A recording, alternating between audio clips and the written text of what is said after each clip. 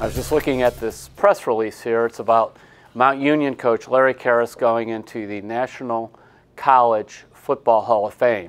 He's going in the same class, get this, with Peyton Manning, Marshall Faulk, and Steve Spurrier. Larry Kehres, the longtime coach at Mount Union. And so, among other things, I kept looking at this. His record, how about this? 332-24. 332, that's wins.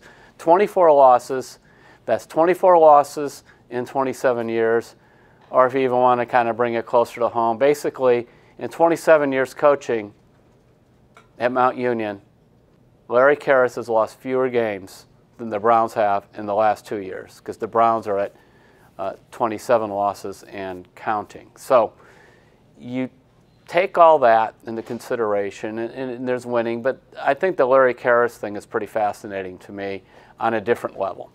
Number one is, this is a guy who could have went and coached at a higher level. When you win 11 national titles at Division III at Mount Union, clearly schools have come calling. I know over the years he was offered jobs at Princeton, at UMass, and at Kent State. And I'm sure there are others, and he turned them all down to stay in Alliance.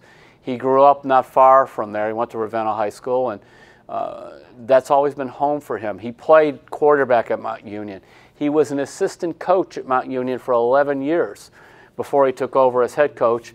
And frankly, it took him 7 years to win his first national title. He never envisioned Mount Union being the kind of national power that it is now, but that's what happened there. And one of the keys to Mount Union's success over all the years, now his son has been coaching the last 4 years, Vince. Vince has won one national title. But one of the keys is then the continuity, the Kehres family at Mount Union. Mount Union also is a school that produces a lot of teachers and coaches. So right now, you go across the state of Ohio, and there's a lot of them also living in Florida. You have Mount Union graduates coaching high school teams all over the place. So what happens when they have that kind of pretty good player who's not getting a scholarship offer, but it really looks good for college football? You have the coach saying, you know, I went to Mount Union. I had a great time. Probably the coach is showing him a national championship ring. You could go there. You could play there.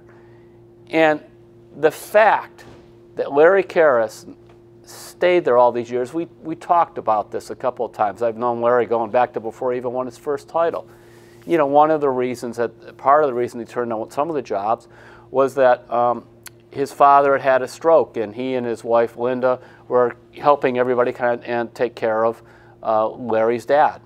You know, other times he just said, you know, I don't want to lose my family. You know, most of the time these coaches at these upper level schools, they don't get home till midnight. They're on the road recruiting all the time across the country. Division III, you don't go recruiting across the country because this is not what you do. Secondly, you call, even during the season, you call Larry Kehres at home 8:30 or 9 o'clock, he's there. As he said, you know, part of it too is kind of having your family and you in a comfortable place.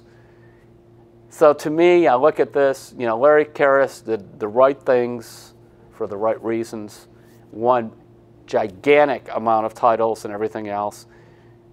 And, you know, a lot of the country doesn't know him, but there he'll be Tuesday night on the same stage with Peyton Manning, Marshall Faulk, and Steve Spurrier, and he belongs there as he goes into the College Hall of Fame.